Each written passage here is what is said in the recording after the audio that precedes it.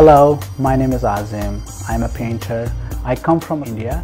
I have been doing art from over a decade and a half. Most of my paintings are inspired from mountains, from water bodies, its people, streets, folk art and culture, traditions and historical sites. So 9 years ago in 2013, I got a scholarship to come to the city of Hangzhou to pursue master's degree in oil painting at China Academy of Art. My classmates were all Chinese, so being the only foreigner in the class was an amazing and unique experience. All the classes were in Chinese, and even though my Chinese was very bad, my classmates really made it easy for me. The study experience that time really reshaped my skills and my knowledge of art. For me, the most amazing experience was our 3-week field trips to the countryside every year. In 2014, my first such a trip was to a village Shangrao Yanshan in Changsha province. One would easily get mesmerized by the essence and the beauty of the local streets. The lanes were bustling with the people busy doing their day-to-day work.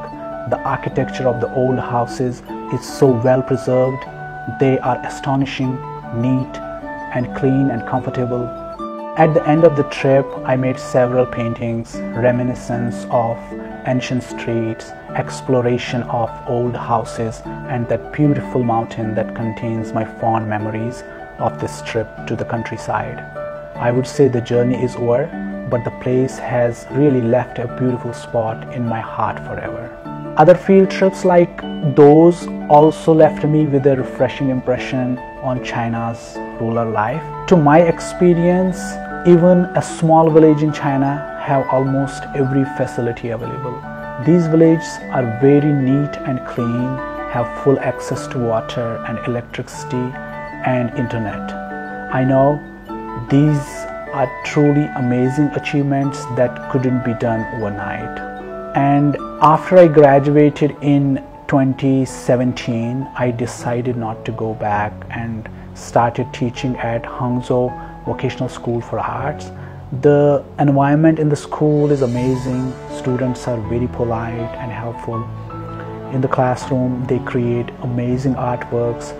They are fast learners, possess incredible skill and creativity. Here at school, I also learn a word called乡村小巷, literally means rural education.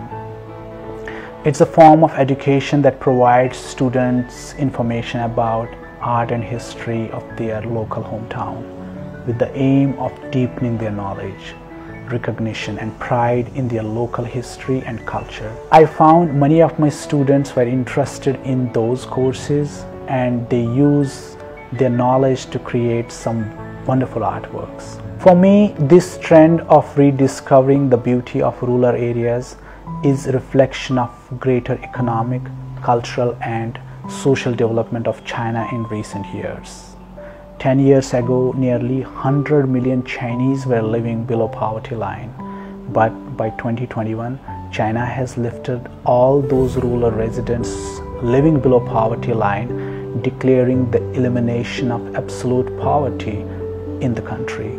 今天，贵州宣布最后9个深度贫困县退出贫困县序列，这不仅标志着贵州省66个贫困县实现了整体脱贫，这也标志着国务院扶贫办确定的全国832个贫困县全部脱贫摘帽。As I walked on my painting trips in rural China, I witnessed how country's success in removing poverty brings energy and hope to its rural areas.